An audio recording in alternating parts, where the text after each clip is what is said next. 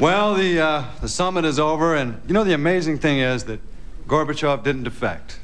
I really think he wants to, but maybe he's a little nervous about living in a country where Dan Quayle's a heartbeat away. The other thing they didn't do, well, they didn't do a lot of things, but the main thing they didn't do was settle this question of German reunification, which is really a tricky question. They're going to have a meeting later in Europe, and all the Europeans are going to get together and decide it.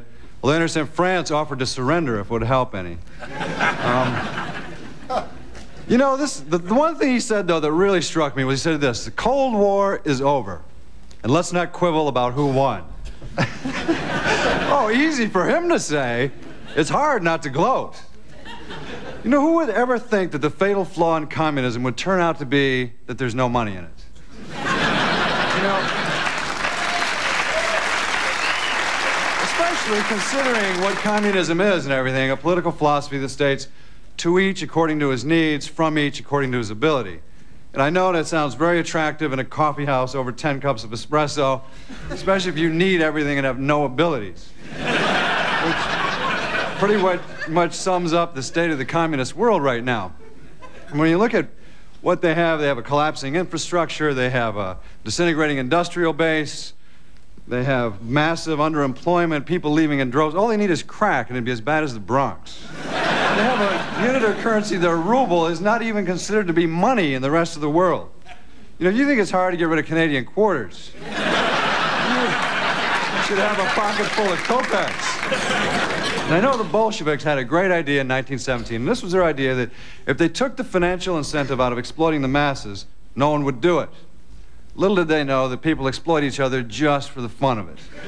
So the only difference under communism is that your boss man is just as broke as you are. So you end up working for someone who's in a bad mood all the time.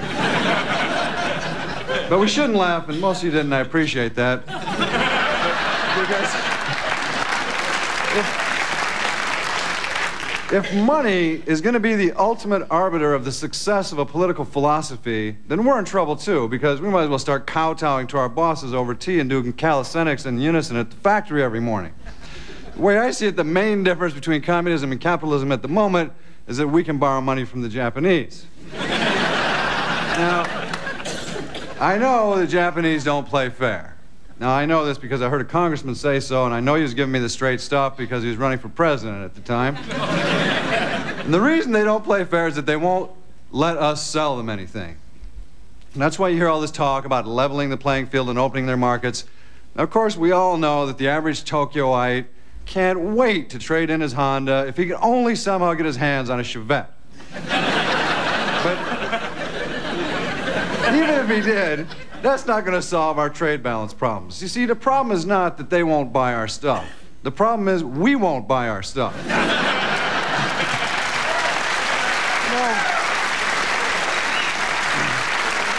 So, we never sold the Japanese anything. They're never going to buy our stuff. They never did. I don't think they like us that much. And when you think about it, they have a point.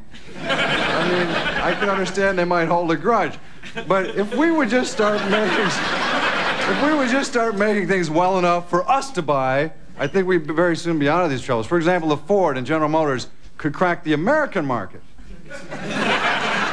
these problems would disappear in no time. And that is why the opening of Eastern Europe is such an exciting thing for our economy, because we already make things well enough to sell to them. You know,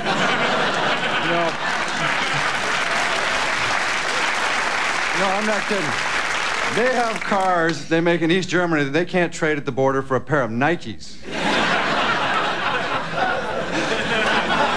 You know, I think that the Polish market might be just the thing to get American Motors back on its feet. They're ready. I mean, that's all they want to do is buy our stuff. It's like Kennedy said, there's no prouder boast for free people anywhere than Ich bin ein Shopper. But on the other hand, that's why this Latin American debt is going to be such a drag in the future, because we also make things well enough to sell to them, provided we loan them the money to do it. Which we can't do, because they owe us so much they can't pay the interest. Now, I have a solution to this, but it's too complex to go into right now, and I'm saving it for the upcoming group of 7. It involves 10 pesos and a chain letter. But I don't want to go into the whole thing right now. Because When you think about it, it's like Gorbachev said, the economy is the least of our worries. You know, last month we had an Earth Day where everyone was out planting trees to save the planet. Of course, they're going to cut them all down again at Christmas, so I don't know if we really make any progress. You know, with all of our global problems, it all is rooted in one thing, and that is the insufferable vanity of the human species. You know, 21 years ago, we went to the moon. JFK wanted to make Khrushchev look bad. Or maybe he wanted to impress one of his secretaries. We'll never know what the real reason was. But that was like a high point of the Cold War. But even at that, as soon as Neil Armstrong stepped out in a sea of tranquility, what were his first words? One small step for man, one giant leap for mankind. Like the rest of the ecosystem didn't even exist. You know, no thank you to the plants that made the oxygen that fired the rockets. No mention of the Cretaceous mollusks who laid down the continents one stinking shell at a time. Without a government contract, I might add. You know, if I were another link in the food chain, I'd have taken that as a deliberate snub. You think the least you could do is throw a bone to the invertebrates who backed us up when we were a bunch of nobodies? I'm not going to castigate Neil Armstrong for mouthing banalities in his moment of triumph, although I don't even think he wrote it himself. It sounds more like Neil Diamond. The point is this, that the two great plagues of mankind on this planet are what they've always been, vanity and ignorance. And of these two, ignorance is probably the worst. You know, 1 out of 10 of your fellow citizens in America today in 1990 is functionally illiterate. And you can say, so what? You know, they're not going to vote because they don't want to risk jury duty. But those people are a danger to this planet. Millions of them are going to give directions at gas stations. You know,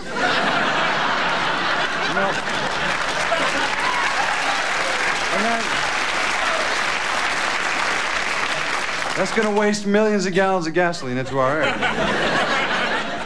Untold thousands more every year will defrost refrigerators with sharp objects.